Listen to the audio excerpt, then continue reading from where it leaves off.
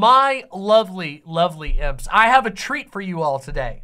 That's right, today. It's been a little while since we've done some conservative reacts. And I've told you the reasons why I don't do conservative reacts as much as I used to. We used to do it all the time. Used to be a little funnier. These days, it's like you're engaging with an NPC in a video game. They recite the same lines over and over and over again. And they don't go out of their bubble. They don't actually do debates anymore. If you actually do a debate with a conservative these days, they just repeat the same lines. It's literally like talking to a wall. It's absurd. But we got him. We got one, everybody. We got a conservative knocked outside of her natural habitat, okay? Today, I am going to bring you a little nugget that will allow us to enjoy a peering into the conservative mind, okay? And that is, of course, the interview that Taylor Lorenz did with Libs of TikTok, also known as Chaya Raichik. Now, Libs of TikTok is a particularly monstrous conservative. Libs of TikTok runs an account on multiple social media sites that basically highlights libs on TikTok, as the name suggests. But you see, what she means by libs and TikTok is, it's a little flexible. Usually what she means is that she finds a trans or non-binary or gay person that she doesn't like, and they might not even be on TikTok. They might be on Instagram or Twitter, or maybe they're just in their own life and one of her followers went and filmed them without their consent. Could be one of those many things.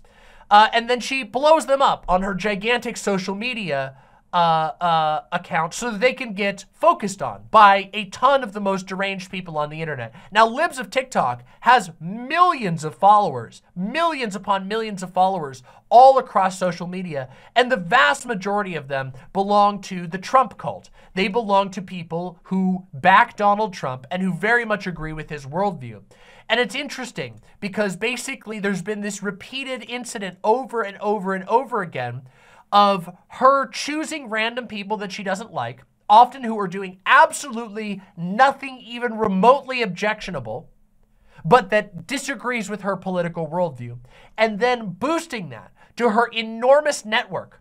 And it's funny how many times over the last few years we've been able to track Libs of TikTok directly sourcing someone to harass that ends up getting boosted by Fox News, that ends up getting boosted by Donald Trump himself or other people, all kinds of the entire right-wing repeatosphere, the giant echo chamber of the right wing will get mad. And boy, are they vicious, okay?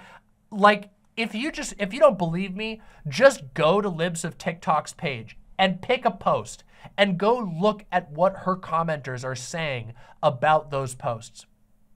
We've done this before, multiple times on this show, okay? This is her game. She picks somebody she doesn't like, she picks somebody who she thinks looks weird, and she gives them like red meat to her followers who are incredibly vicious. Now, it's interesting, of course, because it turns out that actually Libs of TikTok has had a number of occasions in which she's talked about a place or a person, and then immediately afterwards, violence is done, or threats of violence surge in to that person or place. In fact, it's happened over and over again, most recently, mind you, in the case of the Owasso School District in Oklahoma, where a 16-year-old non-binary student was beaten to death in the bathroom. It's interesting because Libs of TikTok has repeatedly, in fact, highlighted this exact school district and has even been cited in news articles as having targeted this exact school district. Almost like Libs of TikTok is using her platform to create a nightmare targeting effect for the most heinous and hateful people in this country that is directly resulting in terror and death. But I guess that's for you to decide, dear viewers. Anyway, it's very interesting because Libs of TikTok got interviewed. And I want to show you what happens when one of these people is fished out of their echo chamber, okay? Because it's pretty funny. So this right here, this person you see right here is Libs of TikTok. That's her. That's Chaya Rychik. Recognize that face, okay? She's got her face everywhere now, but that's who she is, okay? And I want you to listen to this little bit of an interview because I think it's particularly fascinating. It's a rare look into their mentality.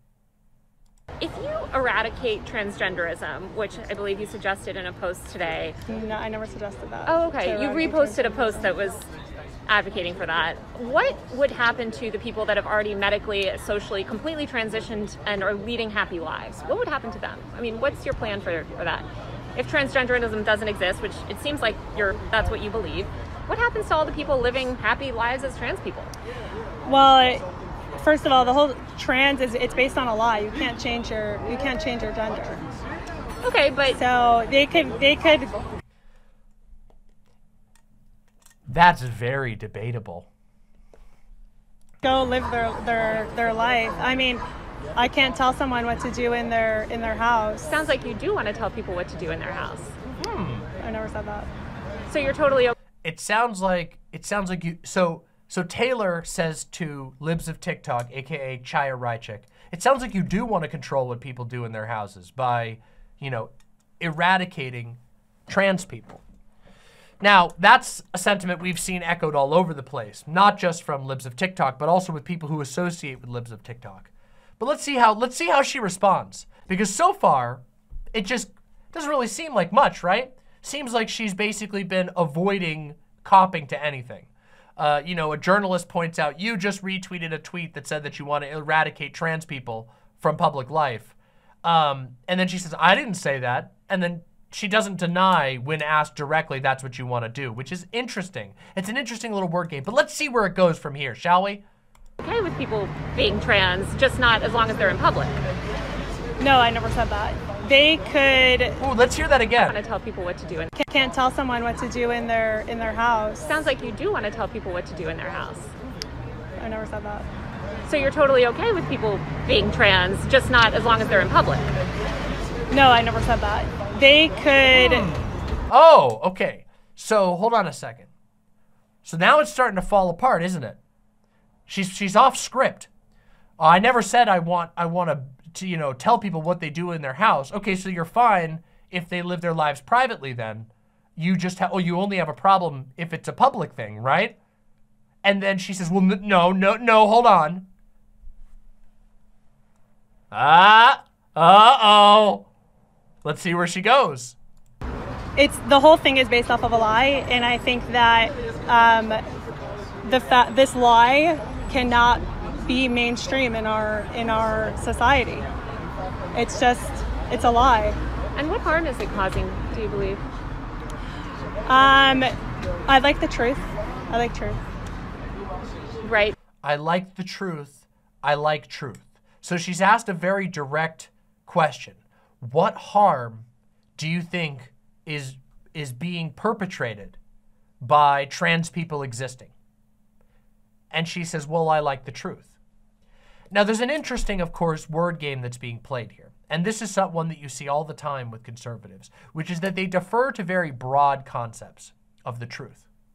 And the obvious answer to this is that, well, there isn't a single true answer when it comes to discussions about gender. Gender is a social construct that has gone through many, many changes over the years, and people have different perspectives on it. And some of them are better evidence than others, and others aren't. But you can't just defer to the truth in the abstract. I mean, unless you're just kind of saying activation words to an echo chamber that's primed to know exactly what you mean by that. Which, oh yeah, that's what she's doing, isn't it? Anyway, let's continue. Let's see how she handles the rest of the conversation. Let's see how she handles a question of harm. Let's listen. I like the truth. I like truth. Right, So but I'm deep. saying what's the harm of people expressing their gender identity differently than you believe it to be? What harm are they causing? Like I said, we are a nation of truth, and I seek the truth. But that's What harm is being done by people expressing their gender identity in a way that they believe to be true? And she says, well, I believe in the truth. We are a nation of truth, and I seek the truth. So, sounds a little bit like the chatbot is broken, huh? Oops. Kind of weird, right? It's very funny to me too. The idea, the concept of the nation of truth to me is very fascinating to me. Because when the fuck has America ever even pretended to be a nation of truth? That's not even like remotely a part of American identity. America, the country of truth, truth, and truth. Everybody knows that. And of course, Republicans, they've never openly and happily voted for a guy who blatantly lied before. George W. Bush and the WMDs, anybody? Like, come on. Like, let's be fucking real here. A nation of truth is the goofiest thing that you could possibly say here. But again, it's almost like it's a prepared line that is now short-circuiting when confronted with anything other than a pre-prepared script. It's almost like the Trump cult, including libs of TikTok, spends all their time indoctrinating people, telling them exactly what to think, and the moment that they encounter an idea outside of that, they short circuit and have to flee the situation. It's almost like that's exactly what's going on. But I'm asking about the harm. What's the harm? You might believe it to be false, but what's The harm is that there's a lie that is very mainstream and is being embedded into every institution. I guess I'm wondering what the material harm is. Aside from it's maybe something that you disagree with, as in your version of the truth is different than their version of the truth, what is the material harm of them living their life as a woman or man or gender that you don't agree Not anything that's wrong is there a material harm necessarily. with? So there's no harm. I didn't say that. Huh. Whoops. Oops. Did a little oops there. What's the material harm? Well, I don't know that there is a material harm. Oh.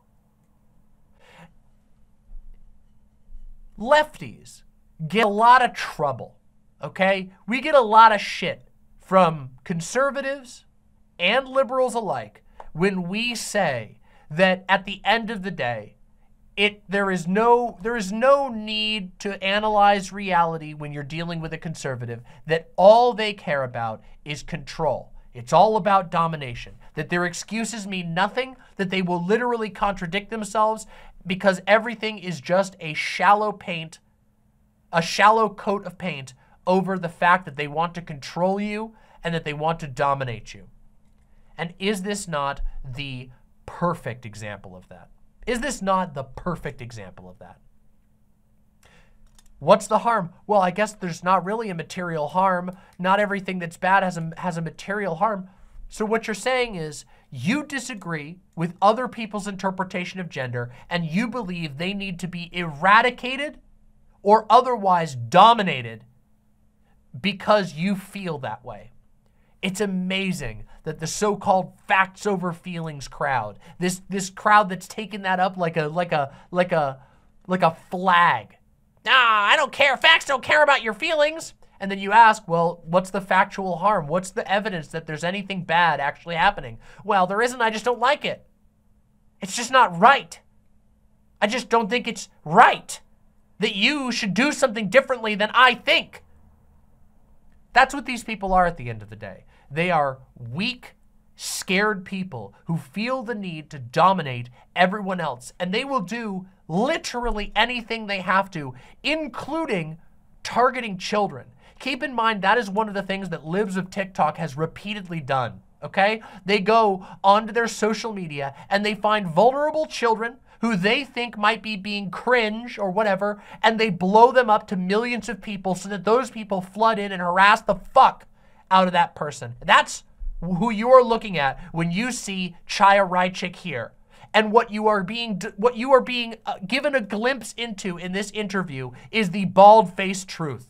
There is no material harm. They made it up. And it's funny, she talks about truth, truth, truth. I don't believe in lies. But to me, having a different interpretation of gender than somebody else and disagreeing with them, that doesn't sound like a lie to me. You know what does sound like a lie? Telling somebody who has just shown you proof that you said something, that you didn't say that. When telling somebody that that there's a material harm, that there's danger, and then when asked about it, not being able to provide that and having to say, well, I guess there is no material harm. That, to me, is what sounds a whole lot more like a lie. For somebody who cares so much about the truth, it sure seems like Chaya Raichik is invested in stretching the truth, if not completely and utterly obscuring it. Now, obviously, nobody needs telling that these people are blatant hypocrites. However, sometimes seeing it in action can be valuable and remind you of exactly the types of people that are elevated by this movement in the United States. Libs of TikTok is one of the most influential and famous conservative public figures right now. One of the most famous and influential, and this is what happens when she goes off script. When she's asked a direct and simple question. There were no gotchas here. These were simple questions that she wasn't prepared for because she's out of her echo chamber. And what you get is truth, truth, truth, and then a load of goddamn lies. What you get is a deferment to virtues. Oh, it's about saving people and protecting the children. And actually, we can't prove that there's any harm. We actually just want to control you and dominate you. That's all you really need to remember. This is the people that everyone who's not a conservative is struggling against. If you're a liberal out there, if you're a middle of the roader, if you're a lefty, doesn't matter which one you are, these people believe in controlling you. They believe that anything that disagrees with them is false. No matter whether the reality actually reflects that or not, they live in a world that they assert is true no matter what, and they will use force if they have to put you in your place. Just remember that. There's nothing more to say. If you enjoyed this segment, make sure you hit subscribe down below because you know I'm going to be digging into these conservatives every single day of this show because that's what I do because I'm Demon Mama. Press subscribe down below.